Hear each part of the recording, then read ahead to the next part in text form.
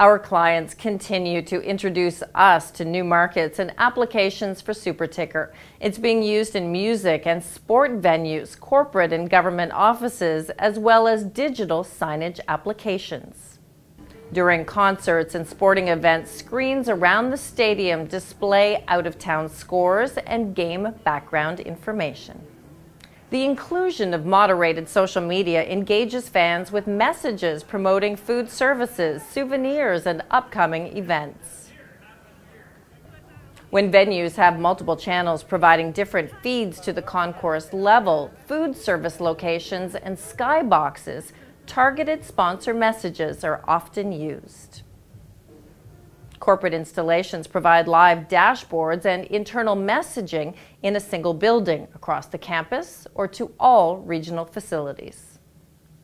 At the Pentagon, the U.S. Navy uses SuperTicker to post moderated social media updates on Facebook and Twitter from service personnel around the world, as well as internal messaging.